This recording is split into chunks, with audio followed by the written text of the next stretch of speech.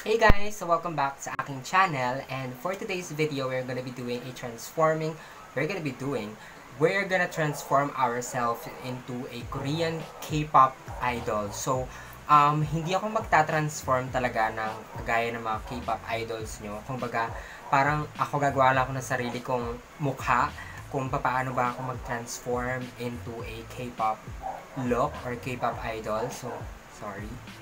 Okay, so etong gagamitin natin today is mabibili niyo siya online shop, and then also yung iba dito mabibili niyo siya sa mga market. Kaya super easy lang niyang hanapin if you want to achieve the look kung ano yung gagawin ko today. So umpisahan na natin. Kung makikita niyo, nagtago ako ng kilay, naglagay ako ng Elmer's glue. Kung gusto niyo mag-blackout ng eyebrows or ipatag yan at mag-transform tayo, gumawa tayo ng bagong kilay, Elmer's glue po. This is the glue stick. Dati gamit ko yung purple, but I don't have purple glue stick, so I use the white. Yung parang plain na white lang. So okay lang kasi magki-clear naman siya. So anyway, so punta na tayo sa ating brows. So kailangan natin i-correct yung ating brows dahil nga syempre it's dark. So kailangan natin siyang patungan ng very parang reddish color. So ito yung kukunin ko. This one is from Luna Organics, yung kanilang Kiss Inks.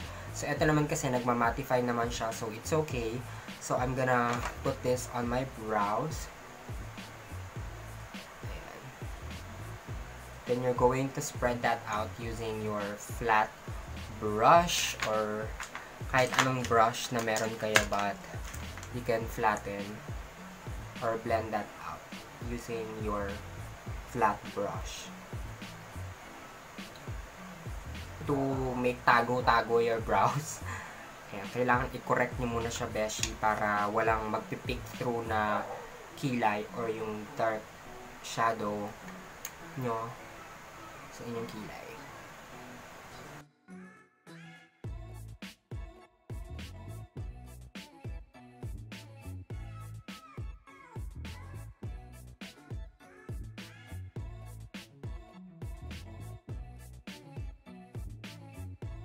This is a parang lip tint. So, antayin natin muna mag-dry out yung, mag-dry down yung tints. Then, bago nyo tayo tumungo sa concealer. So, for the concealer, I'm gonna use a Snowy Cosmetics. This is my all-time favorite, Concealing Me Softly. Kasi nakakapagbigay siya ng full coverage effect talaga pagdating sa concealer or magtatago kayo ng kahit anong gusto nyo itago.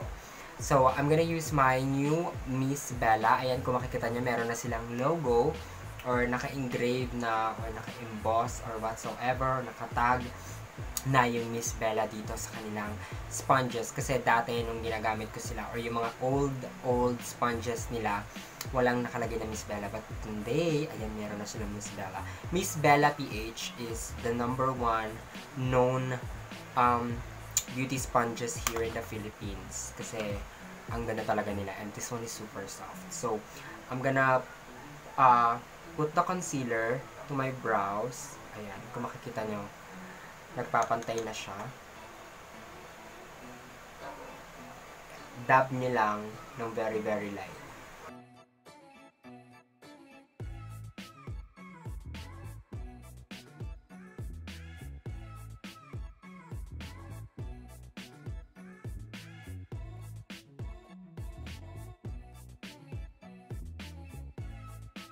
So, nakapaglagay na ako ng ating double eyelid tape. Kung makikita nyo, medyo pumungay na yung ating mga mata.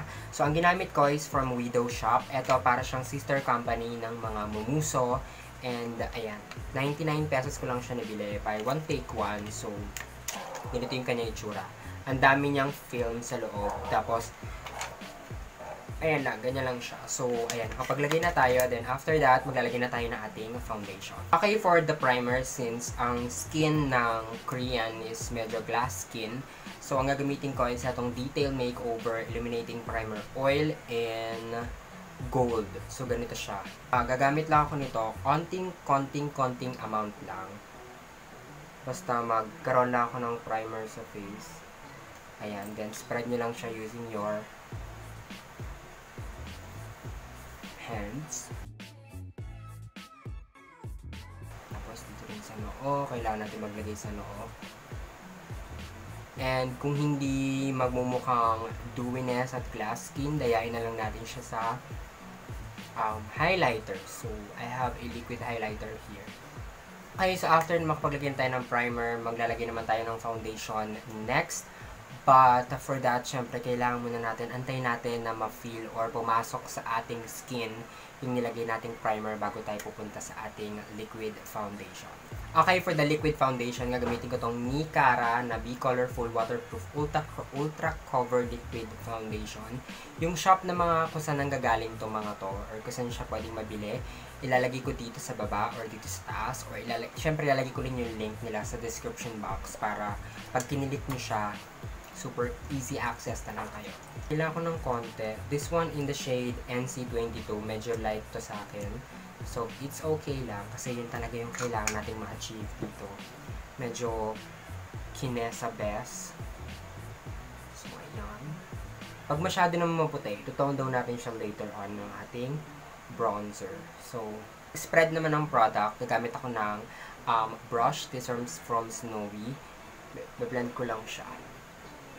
Then later on, saka ko siya i-spread ng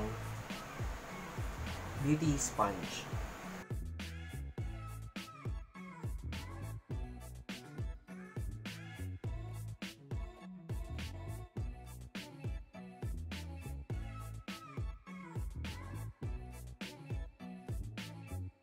Okay, so after nyan, nakikita nyo naman, medyo para tayong sinimento, no? So, carry lang yan kasi biblend natin siya ng ating beauty sponge. So, this one is from Miss Bella. Then, ipapat nyo lang yung sponge sa face para ma-flatten or ma-spread yung product at mawala yung mga streaky marks effect sa ating Pezlock. So, yun yung kailangan or yung sikreto if you're going to blend your foundation, nagagamit kayo ng brush. And after nyan, saka na lang kayo gumamit ng sponge para mas smoothen yung inyong foundation. Naglagay din ako ng foundation sa lips. Okay lang yan kasi buburahin natin yung kailangan natin burahin yung ating lips dahil meron tayong ilalagay na iba or magre-reshape tayo ng lips. Okay, so for the concealer, again, Snowy Beauty.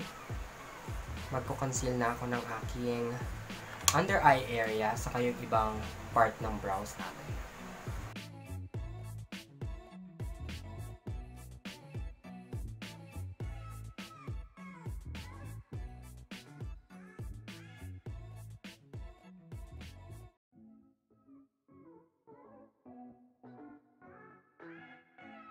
Okay, so kung makikita nyo, medyo flawless na yung ating face, pero nagkikiki yan beige kasi hindi pa tayo nagsiset ng powder. So for the setting powder, I'm going to use my Glam Skin Manila. This is the Just Blend Mineral Loose Powder in Natural Beige. Gusto ko tong loose powder na to kasi ang ganda ng powder na to, guys. Talagang super pino talaga ng powder niya, as in. Ang ganda. So first thing first, I'm gonna again get my sponges or beauty sponge. Then, magsiset lang ako sa under eye area. Wala yung mga channeling eclaburn dyan. Para ma-achieve din natin yung flawless finish ng mga Korean. Siyempre sa ilong.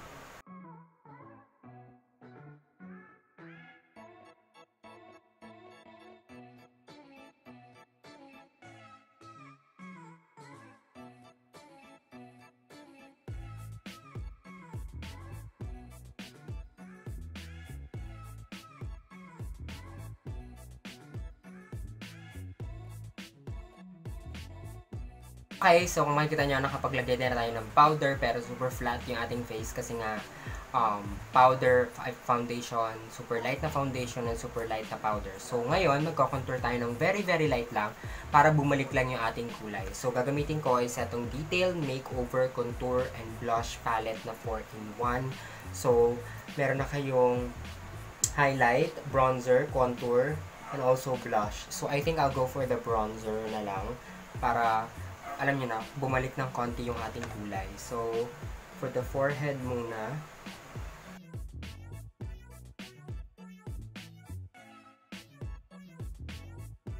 Maglalagay din naman tayo ng wig mamaya. Hindi ko na siya bobonggang Hindi ko na siya babonggahang i-contour or i-bronzer. So, maglalagay din ako ng konti dito kasi medyo malapad din dyan. So, dapat, girl, manipis lang dapat yung mukha natin.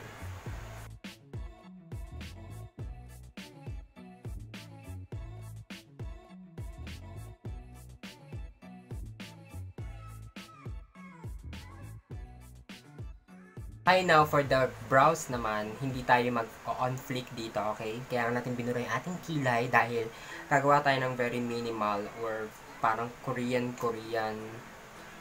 brows dito. So, straight brows lang tayo. So, mag-outline muna ako. Gagamitin ko yung detail makeover na Make Brow Pencil. So, I really love this Make Brow Pencil. So, dito ako mag-start.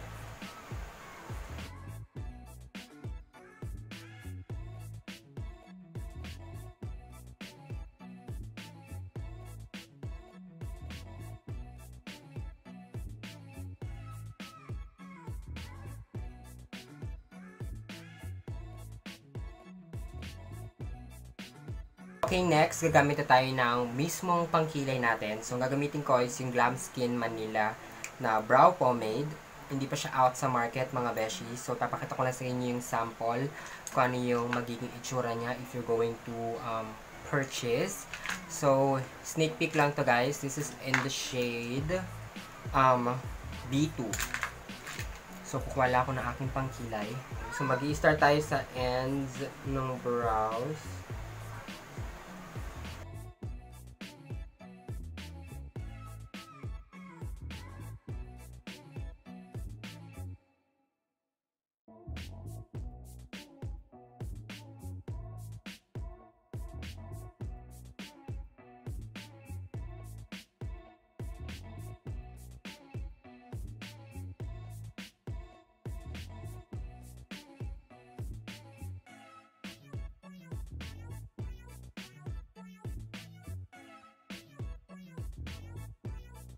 Okay, next, kukuha kayo ng black na eyeshadow. So, hindi ko na ipapakita yung brand ng eyeshadow na gagamitin ko. Basta, any kinds of black eyeshadow that you have. And, maglalagay lang ako sa ends ng brows. Para magkaroon lang siya ng frame. Kasi masyadong light yung kilay natin.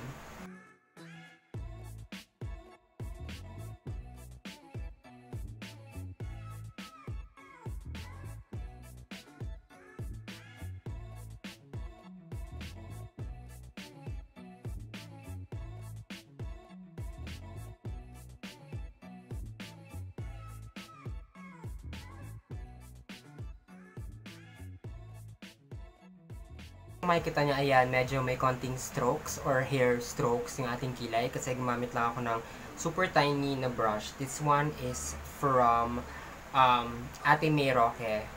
Ayan, yung kanilang collection na Dress Up brush set. So, kung naghahanap kayo ng very tiny brush na perfect for your brows, check nyo lang yung May's Fashion Stuff.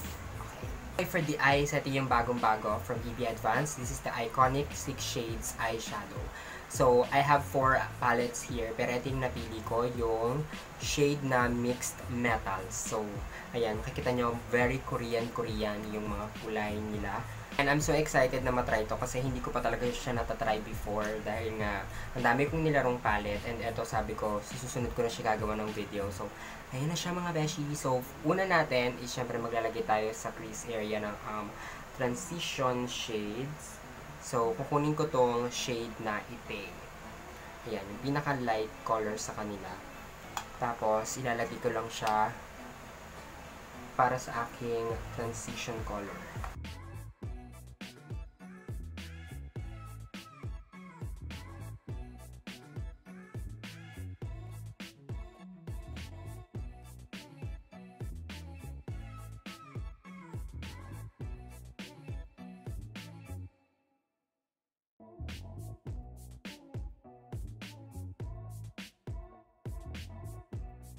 Okay, tapos same shade din, ilalagay natin siya sa ating lower lid.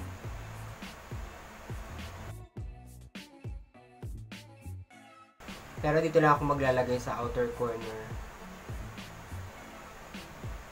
Sa ibaba. Hindi ako maglalagay ng eyeshadow dito sa mismong inner part ng eye. So, dito lang tayo sa outer part, sa lower lid. Next shade naman is kukunin ko tong shade na Itay. Yung medyo dark orange. Tapos, eto naman, ilalagay ko siya sa outer part ng eyes. So, parang isasama ko na rin yung buong eyelids natin.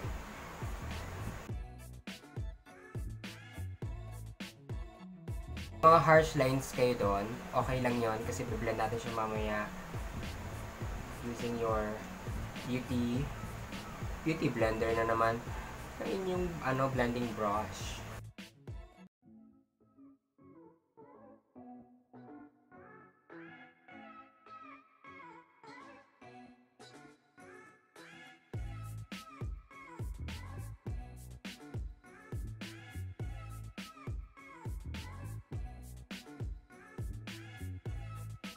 Okay, now for the center of our eyelids, kukunin ko tong shade na ito. Yung medyo parang plum, shining, shimmering, splendid. Then I'm gonna use my finger lang and pat that eyeshadow sa ating center ng lids.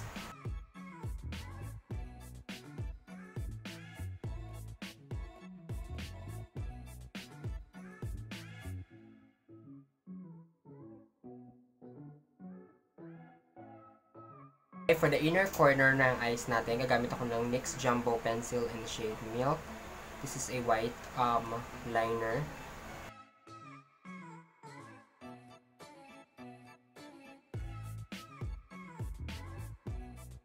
Last eyeshadow na gagamitin natin, kukunin natin tong very dark na eyeshadow dito sa mismong palette. Then, ilalagay ko lang siya dito sa outer corner ng eyes natin sa may lower lid.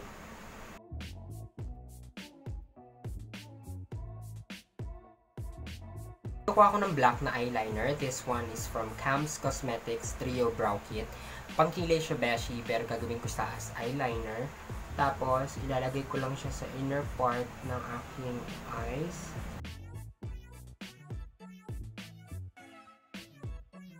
Okay guys, ayan, nakapaglagay na tayo ng eyeliner sa inner part. Ito naman tayo sa liquid eyeliner. So, ang gagamitin ko is itong Fashion 21 liquid eyeliner, water resistant. So, ito yung gagamitin ko kasi ang ganda ng tip niya.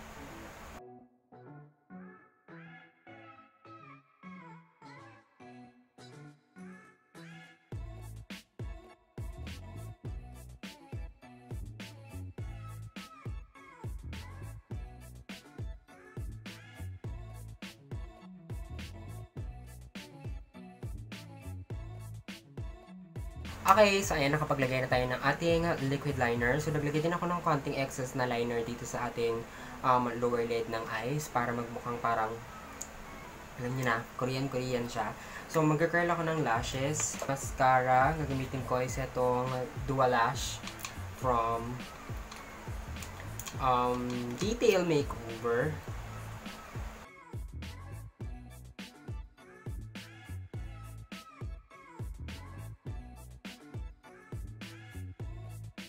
Then, para makapaglagay tayo ng konting shining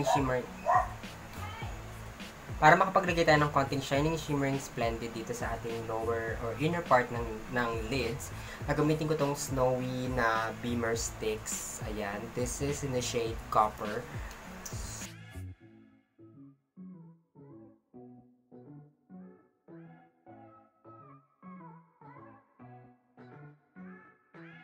Okay, now for the blush, mamaya na tayo maglalagay ng pilik mata. Natapusin muna natin yung ating entire face. So, gagamitin ko tong EB Advanced Matte Blush in the shade Rosewood.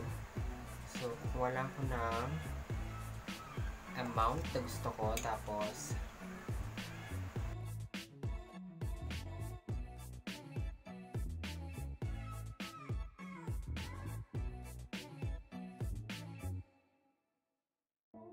okay, now for the lips,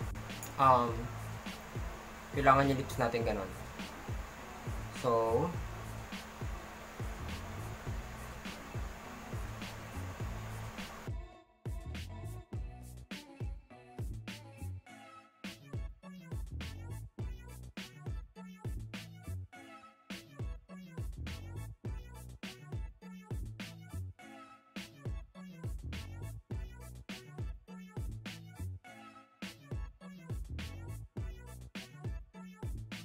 The first lipstick, nagamitin ko tong Matic lipstick in the shade Neutral Mocha.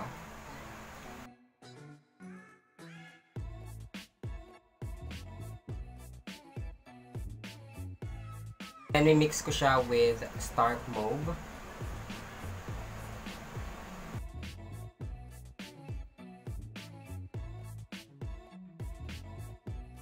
Okay, so ayan, nakapag-mix na tayo ng lipstick.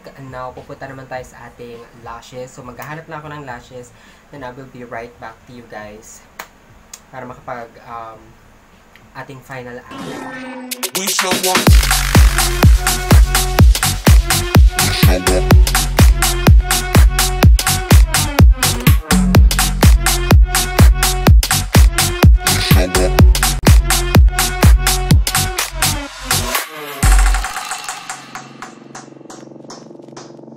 We show up in the party, flyer than everybody.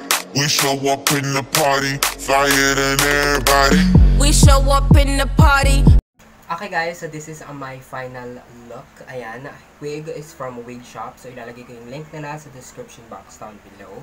Contact lenses is from Wig Shop. Earrings is from TS Chokers. Thank you so much TS Chokers. So ayan, eto na ating final look. Ayan, going Korean tayo today. So I think that's it for today's video. Thank you so much guys for watching, and don't forget to subscribe to my channel kung hindi pa kayo nakakapag-subscribe, and wag niyo po akong kalimutan i-follow sa Facebook and Instagram at all Sandee Brown. So yes, comment down below kung ano yung tingin nyo, kung maganda ba tong aking makeup look today. So yun lang, and I love you guys so much, and see you guys next time on my next video. Bye!